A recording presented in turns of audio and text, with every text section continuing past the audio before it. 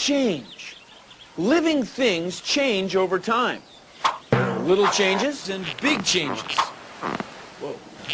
That's evolution. Bill Nye the Science Guy. Bill Nye the Science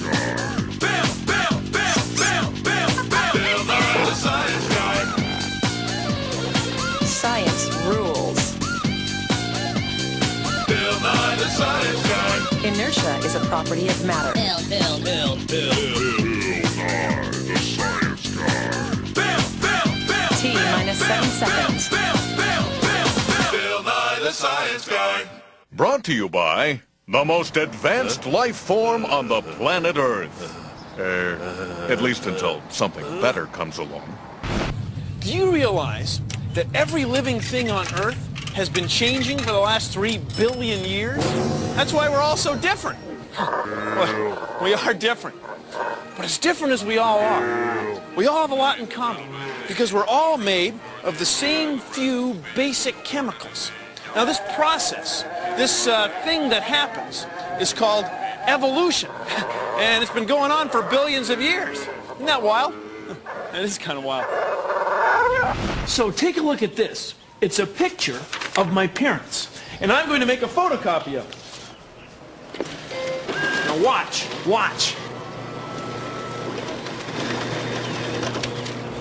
See, the copy looks just like the original, but not exactly like it. There are some small differences because there's some small changes that happen every time you make a copy.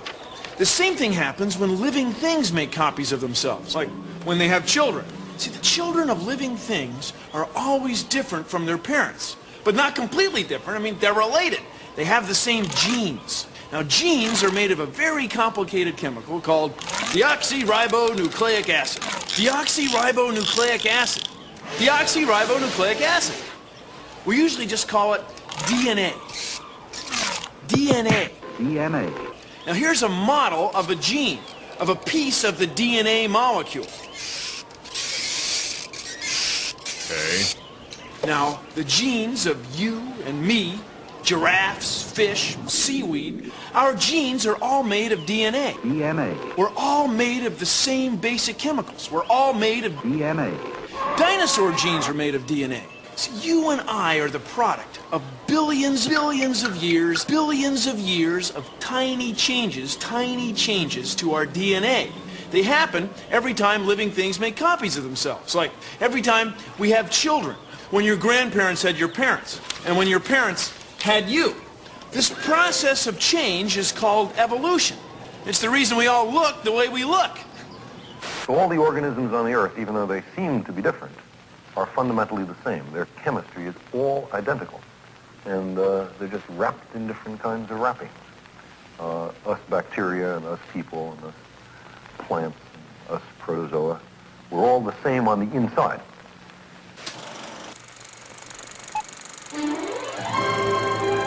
Life. How it began, no one knows. But it is thought that life was created by chemical reactions in quiet pools of water. How did life get started on Earth? Where did evolution begin? Well, near as we can figure, the ancient Earth was covered with the ocean a little over 3 billion years ago. And the ocean was a sort of primordial soup that living things got started in. Now, primordial, that's an old word that means very old. See, scientists have done a famous experiment with primordial soup where we cook it. The experiment would look something like this. Put primordial soup in a big flask, cover it with what we believe to be the ancient Earth's atmosphere, which would be ammonia. And ammonia is the same stuff you smell when you clean a window. We cook it by heat from the sun, and this would be freshwater rain, which would come out of this boiling flask right here, and lightning from primordial thunderstorms. The thunderstorms make the molecules change and rearrange themselves. And eventually, we have found that we can reproduce tiny pieces of deoxyribonucleic acid, tiny pieces of DNA. DNA. The very building blocks of life. The blueprint for future generations. Can be made with an experiment somewhat like this one. So the primordial soup was very much like the ocean is today. Look at all these living things. The ocean's full of them.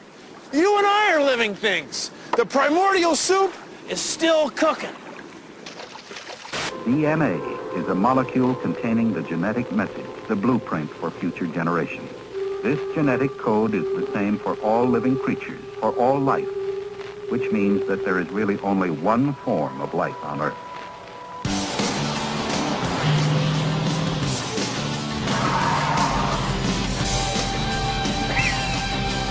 Excuse me, are those Frugal Boy jeans that you're wearing?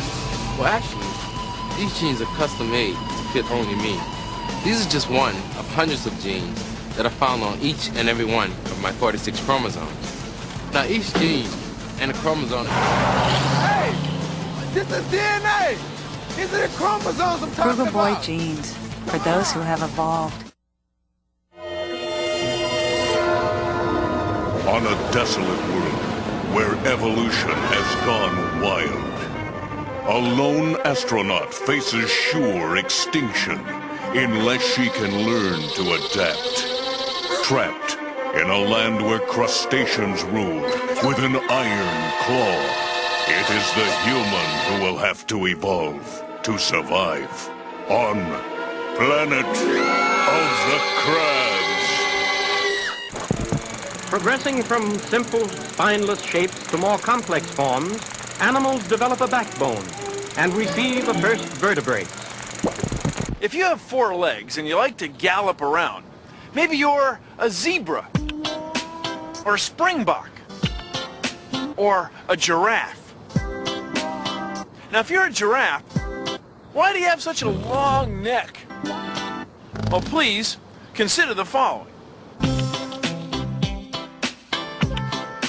Now, when you watch giraffes eat, you'll see that they eat leaves up high in trees. That's what giraffes do all day. They eat leaf tree salad, leaves that other animals can't reach. Now, you might think that if you were another animal and you wanted to reach those high leaves, you just stretch your neck, stretch, sort of stretch. And then eventually, you'd be able to eat leaves up higher in trees. Well, it doesn't work that way. In order to have a slightly longer neck, you have to be born with one.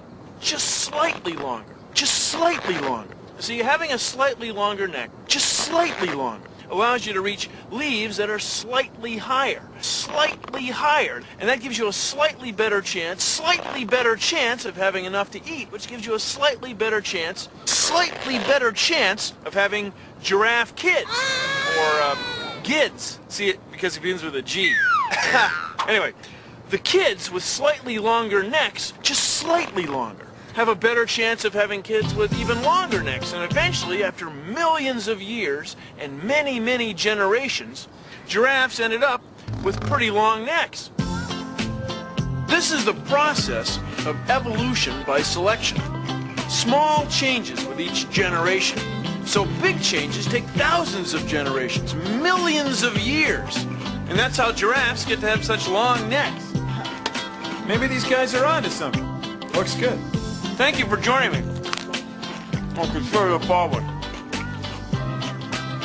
Shallow waters, where they are in close contact with the bed of the sea, fins of the fish gradually disappear and crude legs take their place. Near the shores, fish slowly lose the use of gills and develop lungs.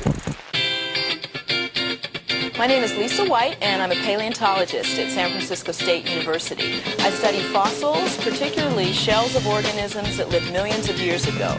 These organisms tell us lots of things about evolution, how creatures have lived in the past and how they've descended through time. This beautiful creature is a pearly nautilus. It lives in the open oceans. It's had a long history of evolution. If we look at this big guy here, oh, I can hardly lift it. You can see that in the past, these kinds of organisms have been much, much larger. This is an ammonite, and it ruled the ocean 70 million years ago. The coolest fossils, though, are the microfossils, the ones that are so tiny you need a microscope to see, and they're in rocks as ordinary as this one. These are the fossils from the rock, and this is what they look like when we examine them under the microscope. You can see that they're different shapes and sizes. Some are in circles and some are long, and they're all different kinds of shells. And when we examine them through the geological layers, we can interpret past climate and how these plants have evolved. So these fossil plants tell us so many important things about the ocean, and so do the fossil animals. Paleontology is the study of life through time. I get to try and understand the principles of evolution, how creatures have changed through time, and maybe even how creatures may continue to change in the future. Legs grow sturdier and animals become land-water creatures called amphibians. Other creatures, emerging from the waters, make the land their home, become reptiles and grow scales, such as these. Living things evolve, living things change, but not that fast. Now here's a dam that humans put here, and over here is a fish ladder. And here's the idea. Fish can swim from step to step and get up the ladder and get up past the dam. Do you see what I'm saying? But do you see one fish?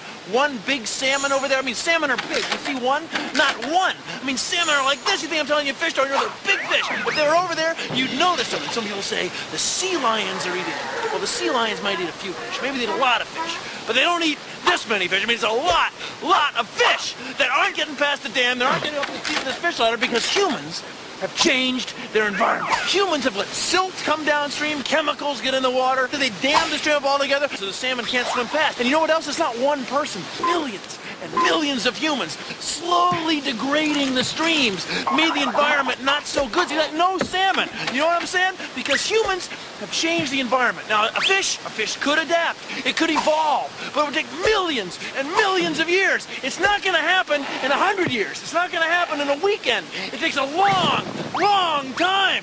Humans have changed the environment faster than most living things can keep up. The more places something can live, the better chance it has to survive, like this moss. Over the past 3 billion years, moss has evolved so it can live almost anywhere. Check it out. Put some moss in a blender. Add some milk. Yum. Now, blend it up. But whatever you do, don't drink it. Don't drink it.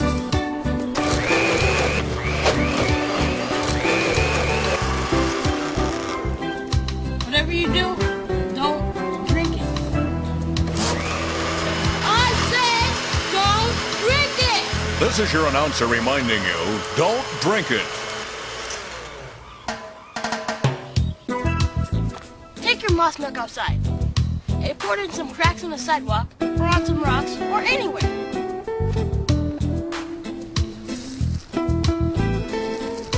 Wait a few days and take a look. No matter where you put the moss milk, it grows. Wow! Moss. It's soft, it's simple, and it's evolved to live everywhere.